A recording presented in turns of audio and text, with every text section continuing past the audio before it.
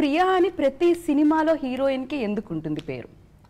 అది విక్రమ్ గారిని అడగాలి, బట్ దాని వెనక ఒక ఇమోషన్. అయితే కాల్ చేసి అడగండి. Seriously saying this.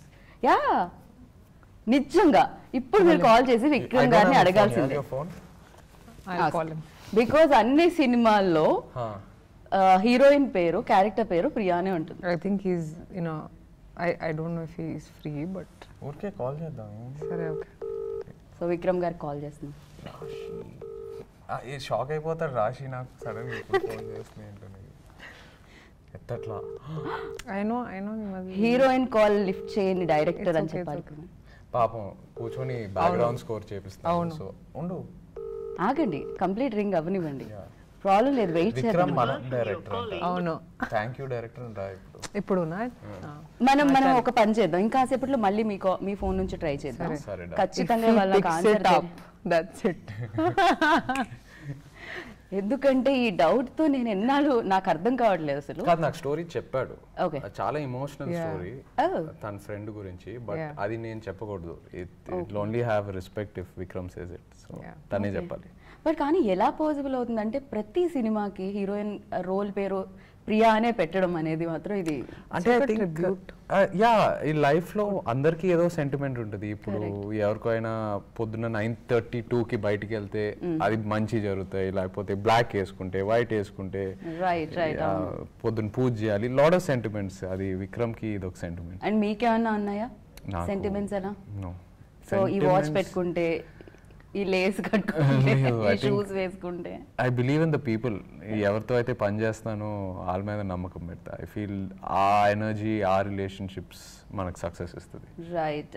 మామూలుగా ప్రొడక్షన్ హౌసెస్ లైక్ స్టార్ట్ అయిన తర్వాత 1, 2, 3 సినిమాలు చేసేస్తూ ఉంటారు బ్యాక్ టు బ్యాక్ ఆ ప్రొడక్షన్ తో.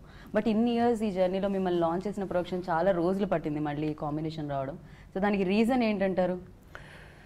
సినిమా ఇండస్ట్రీలో మనం ఏది ప్లాన్ చేయలేము, నేను అది బాగా నమ్ముతాను. బికాస్ సో మెనీ ఫ్యాక్టర్స్ ఉంటాయి. ఒక స్టోరీ, ఒక డైరెక్టర్కి ఒక స్టోరీ నచ్చాలి, ఆ స్టోరీ యాక్టర్కి నచ్చాలి, ఒక ప్రొడ్యూసర్ ఆ స్టోరీ మీద డబ్బు పెట్టాలి, ఆ స్టోరీని నమ్మాలి. సో ఇవన్నీ జరగాలంటే ఇది చాలా ఆర్గానిక్గా జరిగే ప్రాసెస్. అండ్ దిల్ రాజు గారు, నేను, విక్రమ్ కొన్ని సబ్జెక్ట్స్ మీద ట్రావెల్ చేసాం ఇప్పటి వరకు, బట్ ఎవరు ఒకే అలైన్మెంట్లోకి రాలేదు. బట్ ఇన్ని ఇయర్స్ తర్వాత ఈ థ్యాంక్ యూ అనే సినిమా ముగ్గురం కలిసి ఫస్ట్ టైం విన్నప్పుడు అందరూ వెంటనే గ్రీన్ సిగ్నల్ ఇచ్చారు. అండ్ అదే ఎనర్జీతో ఓకే చెప్పాం. సో అలా ఆర్గానిక్గా జరిగింది. కొన్ని టైటిల్స్ విన్నప్పుడు భలే అనిపిస్తూ ఉంటాయి కదా. సో థ్యాంక్ యూ అనేది రెగ్యులర్గా మనం వాడుతూనే ఉంటాం, నిమిషానికి 4 సార్లు వాడుతూ ఉంటాను నేనైతే. సో ఈ వాడేదాన్నే టైటిల్గా పెట్టాలి అని, లేకపోతే టైటిల్ సౌండ్ మీరు విన్నప్పుడు, ఆ టైటిల్ గురించి విన్నప్పుడు మీకు ఎలా అనిపించింది? చాలా యాప్ట్గా అనిపించిందండి. అవునా? స్టోరీ మీకు తెలుసు కాబట్టి. అవును, because it's all about gratitude. And thank you is about thank you. Even you say it to someone, you say it out of gratitude.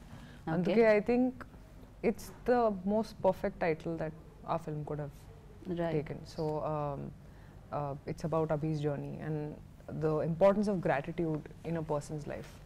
And మీరు teaser చూసారు కదా. Right. So you'll see this arrogant person and his journey and how he eventually transforms, or he understands looking back. And the fact that wherever you are today, there's always somebody who's helped you get there. Right. So a point మీద focus చేశారు, and it's a beautiful story.